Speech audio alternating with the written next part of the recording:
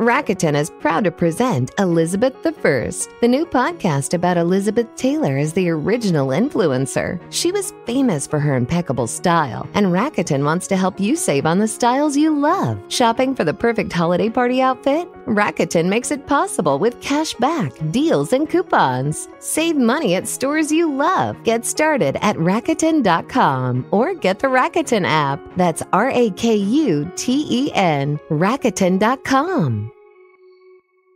This podcast is intended for mature audiences. Listener discretion is advised.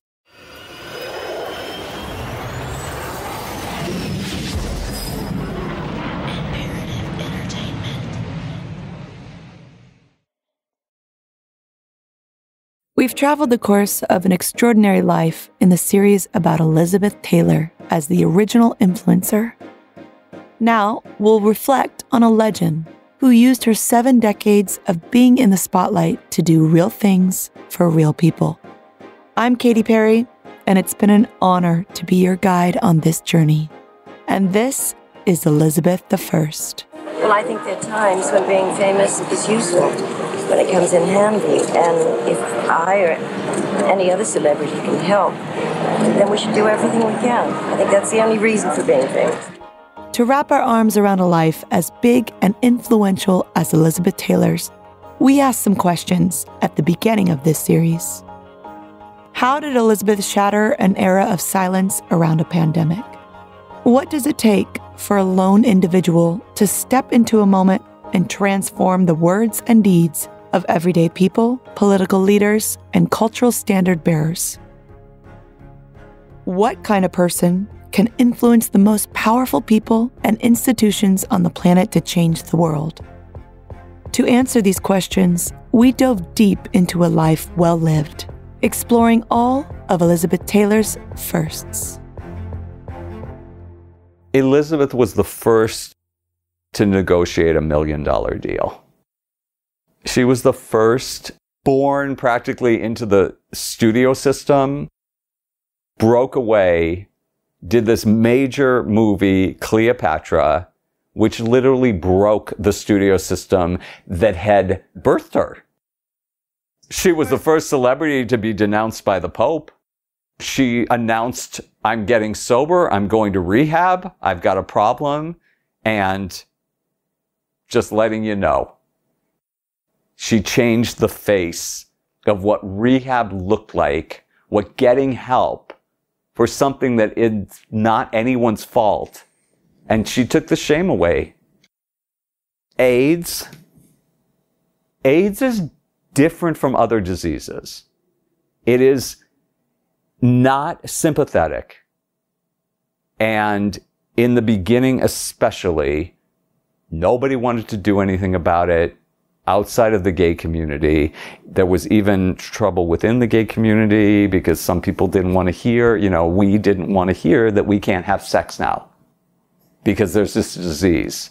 When sex was the expression of homosexuality, Elizabeth stepped in early on and spoke out loudly about the shame and about the judgment and about the absolute unfairness, the way that the heterosexual community, the government was treating these people as though they didn't matter. And it was crystal clear to Elizabeth what she needed to say, what she needed to do. And it was also clear that there was no time to waste. She was not the first celebrity to have a fragrance, but she was the first celebrity to have a fragrance empire and the beginning of that kind of brand. Elizabeth had been a brand. There was an Elizabeth Taylor brand. As people talk about brand today, Elizabeth was a big fucking brand. Decades ago. She was the first. By exploring the firsts of Elizabeth, we found a roadmap. We heard from those still with us who were at Elizabeth's side through her journey. In their testimonies, certain themes emerged, repeating themselves from person to person, one chapter to the next. And we found life lessons emanating from Elizabeth's passions, experiences, and DNA. In these lessons are the traits of a true influencer, the characteristics of a woman whose words and deeds impacted millions of lives. And ultimately, they are the traits that generated a wild success for Elizabeth and everyone with whom she partnered. As we peel them back, we eventually reach Elizabeth's core, the singular element that drove every aspect of who she is, the life she lived, and the influence she wields. To begin, there is authenticity, of staying true to yourself. She dominated everything because things kept happening. And her life was more dramatic than any film role she ever played. It overshadowed everything else. So what Elizabeth had to do was be true to her authentic self. Her motto was to thine own self be true. And she had to really hang on to that. And she did it. The best things that may be created are created by people who are genuinely passionate and true, and the story that they tell is true, and it represents them. They take ownership of it, and it's evident. And I mean, she owned her fragrances as much as anybody could own any creation that they possibly would have. She touched it, whether it was the package or whether it was the fragrance or whether it was the advertising. She wanted to make sure that she had clearly affected the development of it, and it really bared her stamp. The work was genuine. The things that were made because she would bring down a piece of jewelry from her bedroom and say, this is what would be inspiring for me to see be created. Use this color of ruby red, and you create this red bottle. This is the kind of story I want to tell.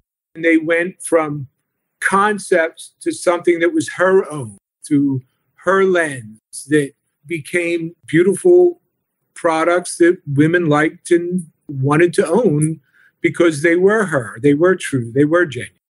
When someone is authentic, when one is fully self-expressed, every part of one's nature is there, front and center, to be witnessed and shared. Woven through Elizabeth's true self is her womanhood. She just owned being a woman in the way that is specific and genuine to her, and embraced the power that came from it. So there was a moment when we had arranged to bring Elizabeth to New York to have a strategy meeting with all the bigwigs at Simon & Schuster. Elizabeth was staying in a nice hotel with a suite. We were at this conference table in her suite awaiting Elizabeth. You have to understand that guys like Simon & Schuster, they have been around the block. These are the ultimate salesmen in the field. You cannot tell them that something is the first time ever without them looking at you like, seriously? Get a life. These are not guys easily impressed, bowled over, whatever. They don't change their numbers and what they think they can sell. It's like talking to concrete. And so we're all at the table, one of whom, the CEO, was an old friend of mine and with whom we first pitched the book. And he was there. And I don't think he'd met Elizabeth at that point, but he'd met everyone else. And we were very involved with the Christie's people and had gotten a great relationship going with Daphne Lingen there and everyone else at Christie's. And anyway, Elizabeth swans into the room. She's wearing this caftan and she's got this, her hair is beautiful and the lipstick. And she walks in, she goes, "Hello, boys. Oh my God. You should have seen the men at this table. Every single one of them became 11 years old. It was hysterical. I mean, I was just dying because I thought if I look up, because I knew if I met her eye, I'd get this wink, like, can you believe these guys? But I thought, this always happens to her. And even though she was at the head of the table, she's flanked on either side by two men and then all these other guys with their notebooks and all this stuff. And I mean, they had to loosen their ties. They were just like schwitzing, you know, they were so like excited to see her. they've got their chin in their hands and they're just looking at her, moonstruck. Again, like when she said to me, do you want to tell me your book idea? Or should I tell you mine? She said, well, I know we're having a meeting to discuss how to launch the book.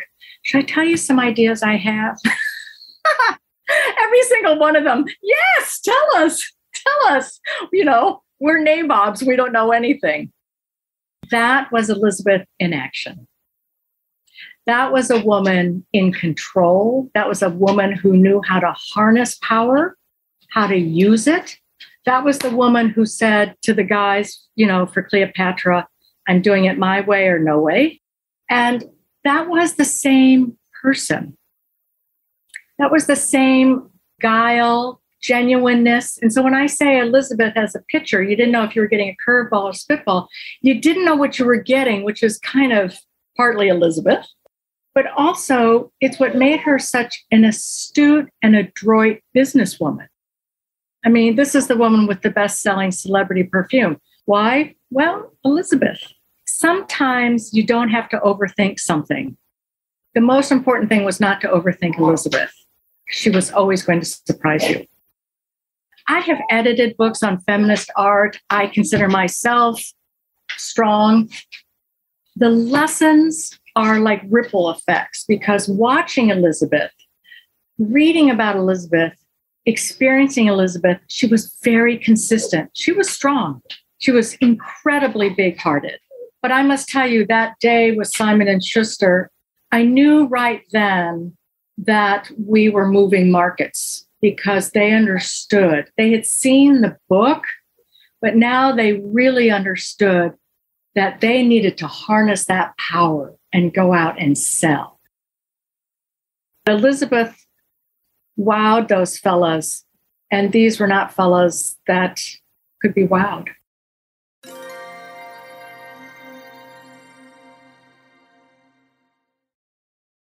We all have an Elizabeth Taylor in our lives, someone that is super chic with great taste and impeccable style. Maybe it's your mama. Mine is obviously Stassi Schroeder, or maybe it's you.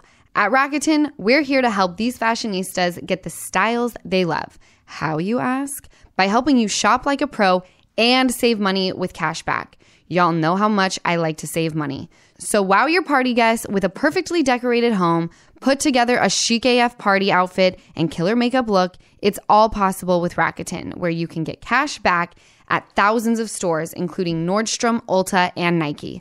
The hottest sales of the year are happening right now, and we'll make sure you get the most savings plus cash back on top of that. It's like getting paid to shop. How's that for a little holiday magic? Get started at Rakuten.com or get the Rakuten app.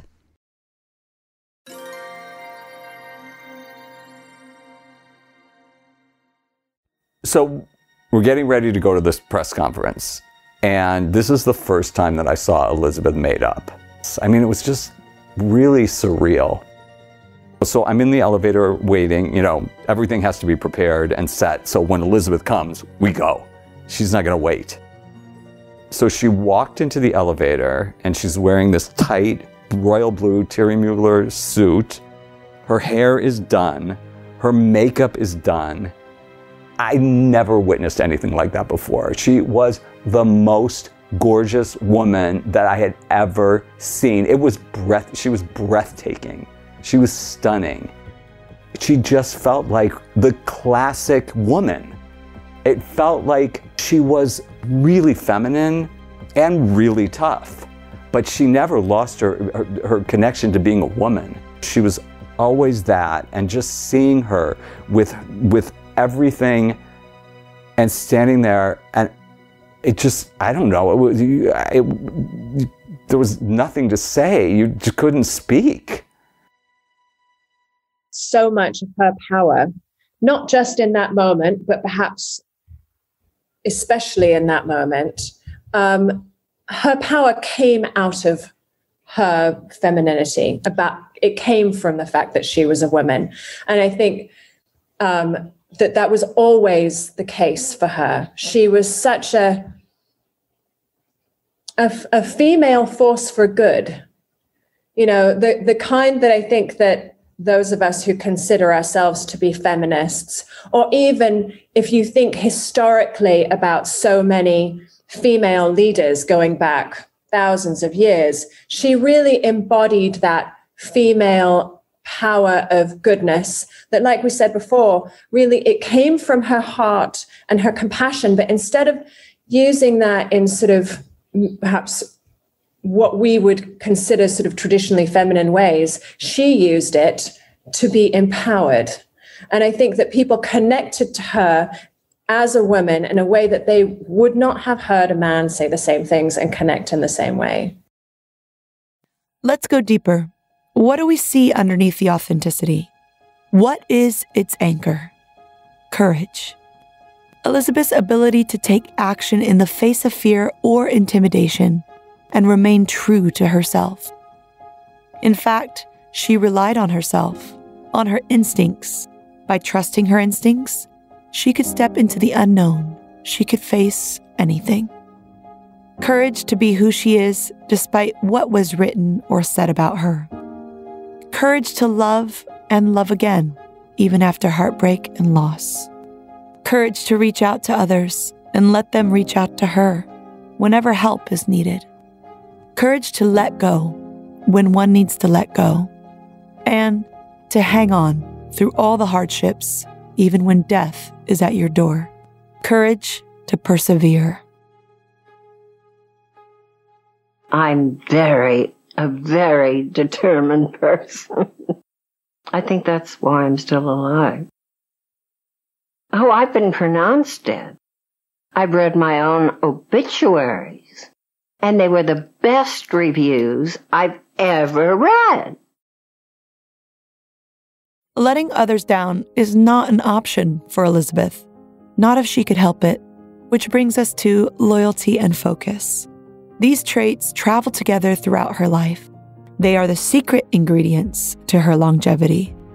As a mother, a friend, a businesswoman, an influencer. From the people in her life to her projects to her advocacy, Elizabeth was as loyal a partner as one could imagine. And she kept her focus where it was needed most, on her kids, her career, her loves, and the battle against HIV/AIDS. Loyalty and focus. I didn't have to worry to be myself. I felt very supported by her. And she went to bat for me. She literally went to bat for me. You know, I had issues with my father. There were times I wouldn't want to say something because I knew she would just pick up the phone and just let him have it. I just thought, oh my God, no. But she was such a lioness, and there was nothing she wasn't afraid of doing. And she had such an incredible magnetism. Like, there's nobody that could call my father to tell him that he had done something, like he was not treating me fairly. But she had done it in such a way that she wrapped him up at the same time. So she's standing by me. He doesn't feel that he needs to be defensive. She stood up for me whilst being able to hear my father. And so she had this incredible power of being able to understand the gravity of a situation, try and address it, and fight for what's right, but not lose the fight. That's an art. She did that for me time and time and time again. She had such a way, the way she would confront my father about things I felt hurt by. She was able to do it in such a way that it was even able to maybe endear me to him. When she got involved, it changed everything. It, first of all, gave incredible hope to people with AIDS because they knew they could rely on her to lead their fight and lead their battles. And I'm sure it had enormous impact on people across the country on how to think about this, because there was such stigma and such discrimination and such mistreatment of people that I know she had an impact on that. Her commitment to it was not wavering. It was sincere, it was intense, and it was permanent. She didn't do this for anything other than the fact that she cared and she was committed. She didn't do it for publicity. She didn't do it for what people thought about her. She did it because she had to. She was driven to do this. And her impact was worldwide. I mean, everybody looked up to her for that. I wrote speeches for her when she would go to France and to Greece and to Japan, and everybody loved her anyway, but they had a deep love for her now that she was willing to be voice for care for people with AIDS and education and research. It was immense. It was enormous. No one else, I don't think anybody else could have been as successful.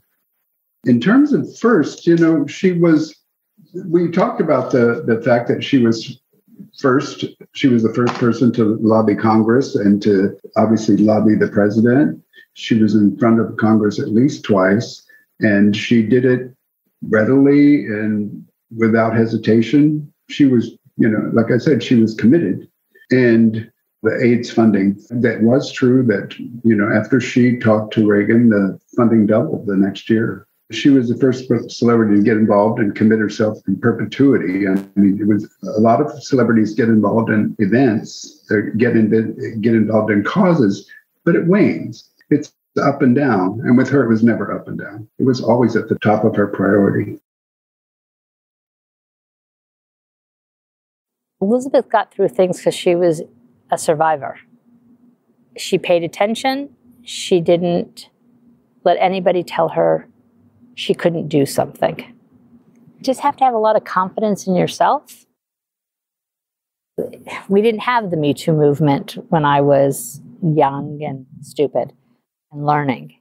You really have to focus and keep your eyes open and learn from whatever opportunities you have. Was I really fortunate to have Elizabeth Taylor? You bet.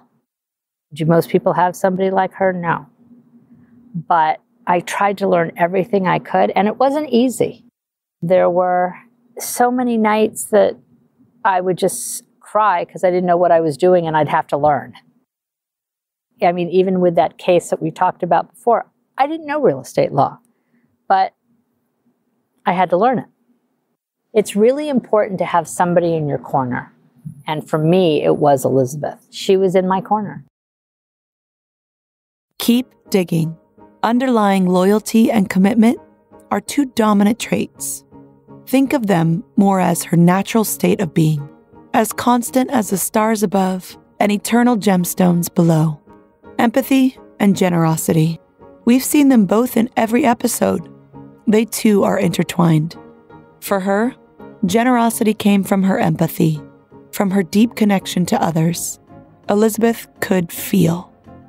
She feels and sees humanity in every facet of the people around her, even in strangers who filled the spectrum, from loving her as fans to suffering in hope of a cure. To people, to others, she was and is connected. People meant everything to Elizabeth. And her rich generosity, not with material things, but with her time and attention and focus and energy. Her generosity was her pathway for connection. Through Elizabeth, we've learned that generosity is the expression and advancement of empathy. Giving of oneself to others without expectation from a place of love is how we care for one another. And in Elizabeth's case, she brings to that mix the elixir of good humor. Aside from her kindness, and that might be the biggest thing, what struck you as most unique about your grandmother? Her very rude sense of humor. I mean, by rude, I don't mean rude to people, but just like dirty. and she really loved to shock people because, that's not what people expect from Elizabeth Taylor. But the real Elizabeth Taylor was like brassy. It was great. She lived to shock people. It's very disarming if you meet somebody for the first time and perhaps that person might be intimidated by meeting a very famous woman, but then she'd just totally surprise you by saying something, swearing or she had a very loud, like full of life laugh. I don't know how else to say it. It was just like, she doesn't say something off the hook and just laugh about it so loud. It would just be like, you can't be nervous around somebody like that. She didn't take herself too seriously. She didn't make jokes at other people's expense. It was really just about life situations. I don't know if I told you the story about the one time that I came up and she was not feeling well and she didn't want to meet with me. And I told her, I said, look, I brought roses from my garden, or Tim told her that. And she said, tell him to stick the roses up his ass. She had a great sense of humor. But needless to say, I went up and met with her anyway. I told her, oh, no, that's not going to work. And she did meet with me. The playfulness rubbed off on everyone around. The humor and fun of Elizabeth Taylor was contagious. There was a time when Michael Jackson called and I answered the phone. Hi, it's Michael. May I speak with Elizabeth? I was totally starstruck. Oh my God, hold on. Put him on hold, run upstairs. Elizabeth's fast asleep. Elizabeth, Michael Jackson's on the phone. And she said, what? Why are you waking me? Michael's on the phone. I'm sleeping. Tell him I'll call back. So I went downstairs and I explained that to him. And I realized then that I had to steel myself. I did not know who was going to be on the other end of the line. So one day, sitting at my desk, Cher calls. Oh, hello, Cher. How are you? Well, but I just need to apologize because Elizabeth sent me flowers and I didn't send a note and I feel terrible about it. And I said, well, she has been complaining about that. She said, where the hell is my note from Cher? And Elizabeth's not Cher. and Cher's like, what? And then she said, oh God, okay. She got that I was joking, but I was ready for anything at that point. Humor was an expression of Elizabeth's own humanity and all that means. She was enjoying life, sharing that enjoyment, and knocking herself off a potential pedestal that anyone who didn't know her may have put her on. She brought herself down to earth for others by shocking people with her normalcy, because despite all the glamour and largeness of her life, Elizabeth was a human being herself. In fact, I've been told she would despise being painted as someone without flaws. That would be, frankly, disrespectful. And in pure Elizabeth form, she wears her flaws outwardly and honestly as a testament to her humanity. For example, her struggle with addiction and perhaps her judgment in some relationships are two with which so many of us can relate. And then there's the one flaw that seemed uniquely Elizabeth. One that almost everyone in her life experienced. Elizabeth Taylor could be, not all the time, but sometimes, she was late. Not a things are running a little behind kind of late. Not just here or there tardiness. No. This was galactic lateness. It was a thing. I'm sure that if you've spoken to Barbara and you've spoken to Tim, that you've heard that Elizabeth Taylor, as wonderful, as elegant, as intelligent as she was, wasn't famous for being prompt. I would put it like that. When I went to meet her, it was true. My manicure was absolutely shot by the time I met her because Elizabeth had a very fluid sense of schedules and time. You might have heard this. Yes, it was very fluid. It was so fluid. It was running down the steps. It was so fluid. But I never cared. I simply never cared. So Elizabeth has her first fragrance passion. Shen Sam is involved. And Shen set up a fragrance tour for Elizabeth. So Elizabeth was actually, and people have a hard time believing this, including me back then, Elizabeth was very shy. I know she was loud. I know she was hysterically funny. I know she swore. But Elizabeth said how painfully shy she was. And I was at parties with her, and I was at events with her. And, she just wasn't holding court in that way. So Elizabeth agreed to do these fragrance tours. So that meant a store appearance at a department store in Chicago, then to North Carolina, then to Houston, then to San Francisco. So it was like 6, 7 states where she would go and do these store appearances, and they had a Q&A. 10,000 people were showing up. It was crazy. Department stores that weren't set up for crowds like this. They're in the aisles. They're around the hanging racks with all the clothes. People are just everywhere. And Elizabeth came out and she did Q&A for a half hour or 45 minutes. And Shen organized those perfume tours. So all of that had to be organized in advance. And Shen was obsessively trying to make sure everything was perfect.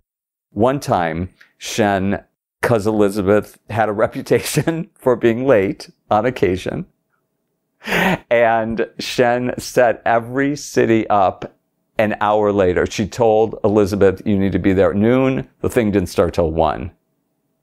On that fragrance tour, Elizabeth was on time in every single city. That was one that I was on, so I can attest to it. And Elizabeth let Shen have it.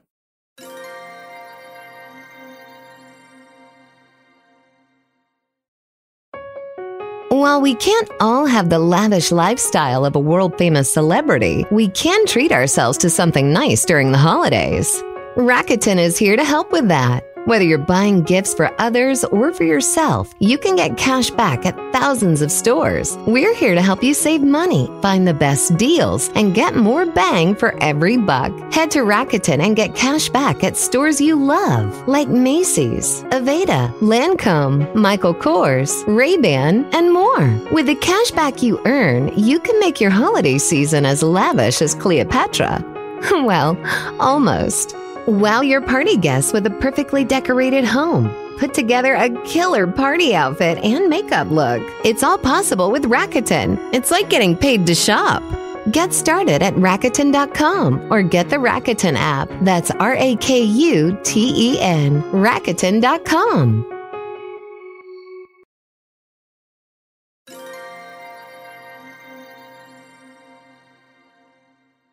And one day I was picking her up. We were going, I can't remember where. And I walked in the house. And how late is Elizabeth? I say to the person who was there, oh, no, she's already in her bath, so it won't be long. I said, oh, my God, she's in her bathtub now. Then the makeup and the hair, I can't stand it. And what she really did, she would put on the makeup, do everything, and have her bath at the end. So once she had got out of her bath, all she had to do was put on her clothes and she was ready. So that took 10 minutes.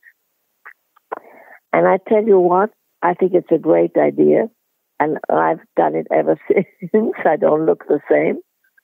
Because if you don't have your bath afterwards, you do it before, then you have to fuss with your hair and your makeup. And you don't relax in your bathtub because you're running it. So have your bath once you're all ready, except for the clothes. And I promise you, I've told it to a few friends, and we've all done it. And it's great. Try it one day. You're really completely relaxed. Yeah, you don't have to do anything anymore.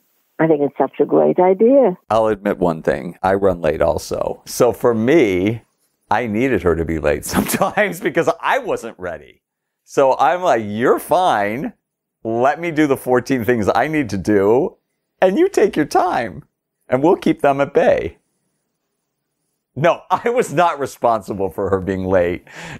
Maybe a couple times. I didn't think I made her late for like getting to, the White House. The one time was Buckingham Palace when she became a dame, but when she had her investiture, and I had to meet with the Buckingham Palace people. I don't know if there's an official title for who they are, but I don't know. The Buckingham Palace people. So I met with her in the lobby of the Dorchester, and I basically said, okay, they had a whole protocol. And, it's like, okay, this is what's happening here. This is what's happening there. This is what, blah, blah, blah. And I said, okay, well, I think something we should talk about is what happens when she's late. And they looked at me dramatically. Well, she can't be late. Well, I'm sorry, but she could be late. And we need to figure out how that's going to work, because there's protocol. I understand everyone has to be in the room when the queen comes in the room. And so they're like, no, she will miss the investiture. The gates will close and she will not get in. And I said, okay, let's see what happens. And that morning, she was all ready. The time had hit. And she's futzing with her mascara. And she has to reapply her lipstick. And, oh, get me a comb. So I said, Elizabeth, you've got to go. And I started to freak out. And I didn't normally take this firm a tone with her. But I literally pulled her off the chair and pushed her out the door. Because she couldn't be late. The gates would close. But you know what? There's a lot of footage. There's footage with her and Julie Andrews in a room, in a holding room, with the guards and everything. And they're walking Elizabeth and Julie Andrews through the whole thing. But you know what? She wasn't going to be late because they had already put in a big buffer of time. So I'm happy that I stood strong and made sure she had her kids with her and there's only a certain amount of people, so I didn't go with her, but I'm glad I pushed her out the door in that case. But you know what? It would have been okay if she was late. Being late was an element to being Elizabeth. It was part of her complexity of being the first, in so many ways, and for all the things that truly mattered. And yet, somehow, terminally late. She was both these things. Whatever her flaws, they paled to Elizabeth's traits that inspired so many. And if we keep digging, we get to something very specific, unique to Elizabeth, almost primal, her timeless sensuality. There is not a lesson in this trait.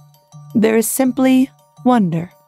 As has been noted, being a woman, a fully realized, sensual, powerful, desired woman, is the Elizabeth Taylor brand. Question is is different. I'd like to know which is the role of the perfume in the seduction. What is what? I'm sorry. The role of perfume in the seduction scene or in seduction in your life. Well, I think you should wear the perfume or the cologne anywhere you want to be touched. Oh, that's nice. Thank you. In the first 10 years that I worked for Elizabeth, I avoided telling people what I did with everything in me, because if I told somebody I worked for Elizabeth Taylor, the reaction was so big, so unbelievable, so unbelieving. I would have had an easier time convincing people that I worked for Santa Claus than Elizabeth Taylor. So I tried not to, but inevitably, there were times when I couldn't avoid it. So I came home one night. Came home from Elizabeth's. One night, I lived in a doorman building. And there was an older gentleman named Dan. So he asked me what I did, and I told him I worked for Elizabeth Taylor. And he said, I have a story. He said, back in the 50s, I worked in a jewelry store at the Beverly Hills Hotel. One day, Elizabeth Taylor, Eddie Fisher, and Mike Todd came into the store. Mike and Eddie were in a corner talking business or whatever they were talking about. Elizabeth wanted to try on some jewelry. This necklace that she asked me to put on her, coral, it was a mix of many, many, many different gemstones. And I know this necklace. She had it until the Christie sale. So he described the necklace and he said, so I put it on her and there was a clasp in the back and a chain. And he said, as I clasped it, my hand accidentally ran down her back a little bit. He said, I was so turned on that I went home and had sex with my wife, passionate, mad, crazy sex, and we conceived our first child. One of the coolest things that she ever did for me, and I didn't ask her directly, it was done indirectly, she had a publicist named Shen Sam. And Shen was a lovely person, and we were talking, and I had been married to this woman for a period of time, not a very, very lengthy period of time, and I had a father-in-law. And like all father-in-laws, you have to grudgingly work your way through the various stages to get to the point where you have genuine approval and he really likes you. And he loved Elizabeth Taylor. So if there was anything that got me to a better position with him, it was clearly this idea, whoever this guy was who married my daughter, if he's got a job that he gets to do this, there must be something okay about him, if you would. So I told Shen the story that he had this birthday coming up, and it was an important one. And I just asked if she had a signed picture of Elizabeth Taylor, like that many celebrities will autograph pictures and they'll get sent to adoring fans. So Shen hands me a picture signed by Elizabeth Taylor that says, "Happy birthday, Howie. I'm sorry I'm going to miss the party, but I promise I'll be there for the next one." And he framed this picture with prominence in his office. And I know how much he liked it. And it was cool. I could almost get emotional about it. I mean, he was a really good guy. I came to be very fond of him. And the truth of the matter was that it was a treasured gift that she gave me to give to him. And I will always be grateful for that. Taylor, what is seduction for you? What's your definition of seduction? And is it a game for you? No, I don't think seduction is a game. It can be playful. But I don't believe in teasing. I think seduction should be serious, although fun. Seduction is what makes your stomach turn to water. If and when Elizabeth desired it, she had us all in the palm of her hand. This is how she moved mountains. It is how she influenced. But that kind of charisma should not always be used for power. Elizabeth certainly did not do that with hers. There's another lesson in here, a good lesson for influencers. Just like Elizabeth used her humor to knock things down a peg, she used her charisma to connect and interact with others, to engage them in a moment.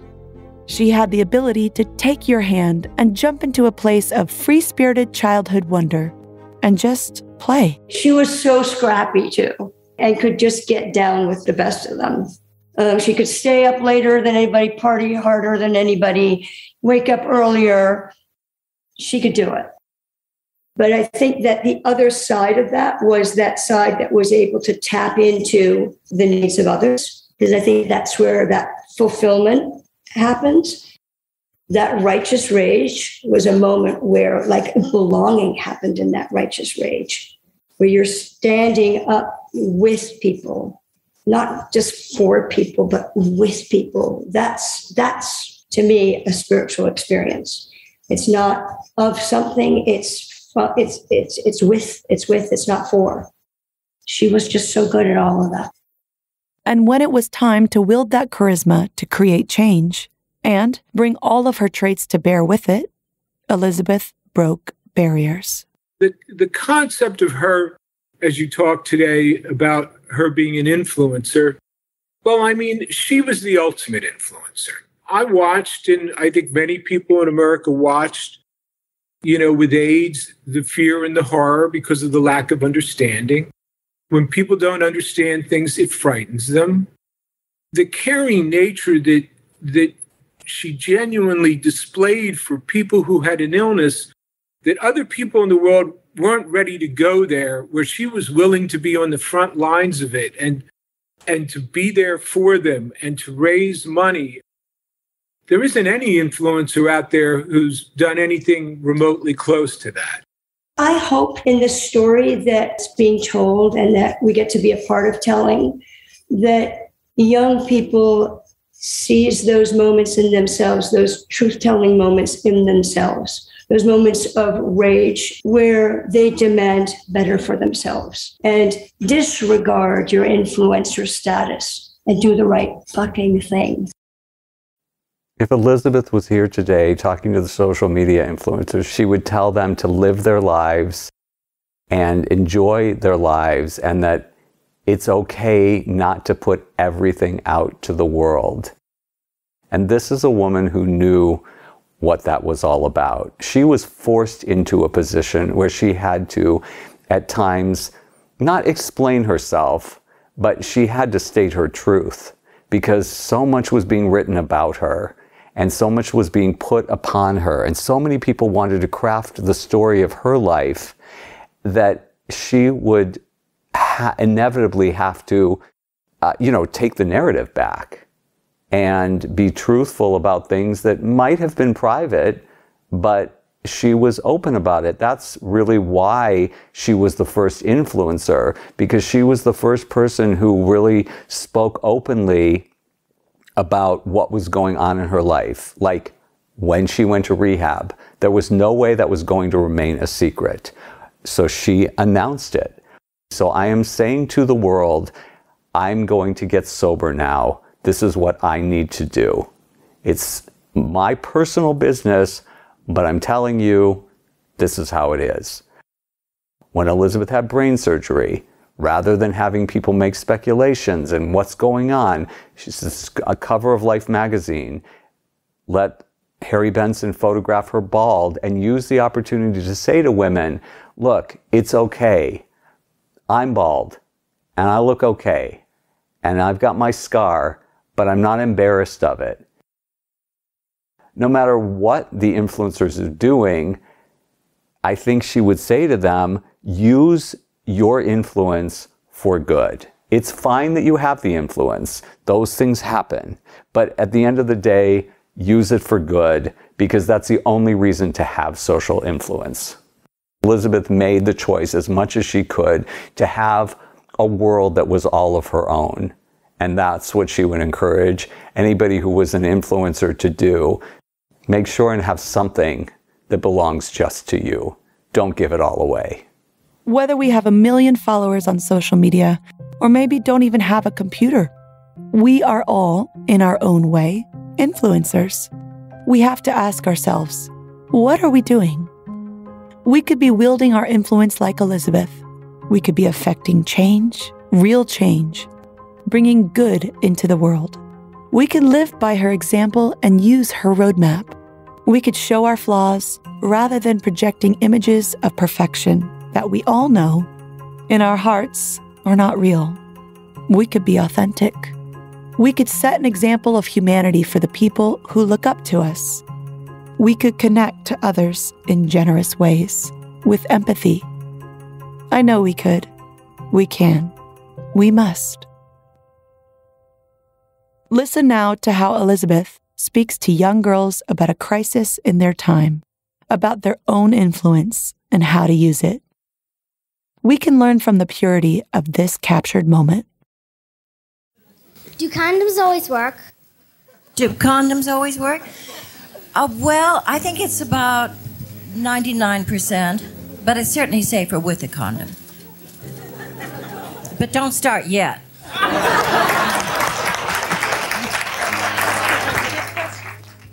Can my school do anything to help?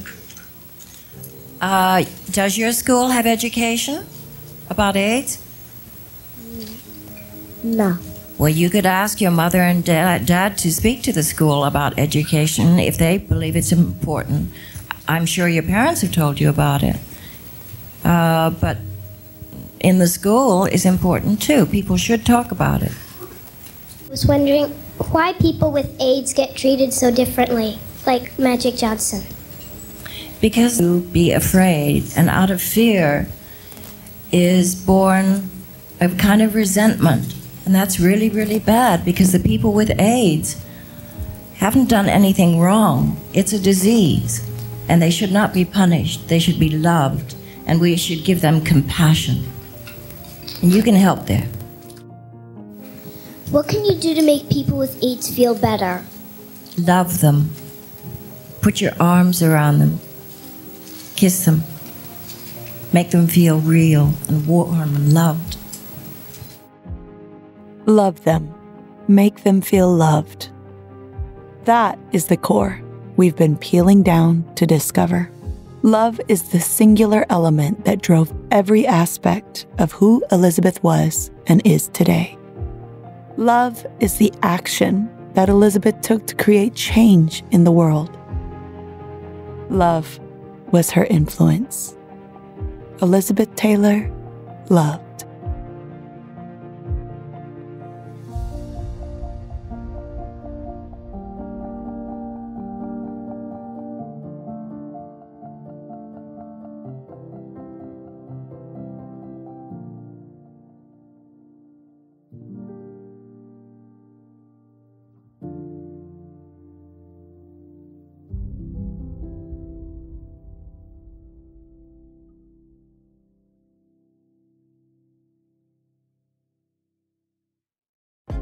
Elizabeth I is produced by Imperative Entertainment in association with House of Taylor and Katy Perry Productions. Executive producers are Katy Perry, Jason Hoke, and Stephanie Koff.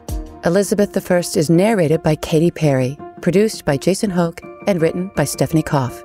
Sound engineering and audio editing by Shane Freeman and Jason Hoke. House of Taylor trustees are Quinn Tivy, Tim Mendelson, and Barbara Berkowitz. And its brand strategy consultant is Aaron Dawkins.